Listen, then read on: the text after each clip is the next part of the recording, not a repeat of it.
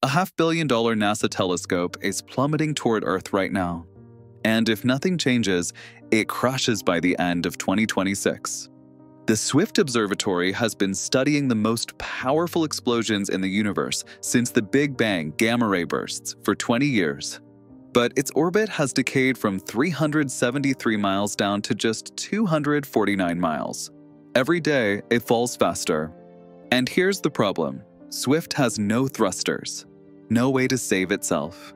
And NASA has no replacement mission planned. So they're trying something that's never been done before. In June 2026, a startup called Katalyst Space Technologies will launch a 770-pound rescue craft on a rocket dropped from a plane at 39,000 feet. 3 robotic arms will capture a satellite that was never designed to be touched, using detective work from old pre-launch photos to find safe grab points.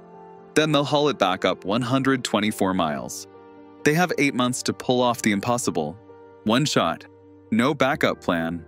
If it works, Swift gets another 22 years of life. The first private rescue mission in space history.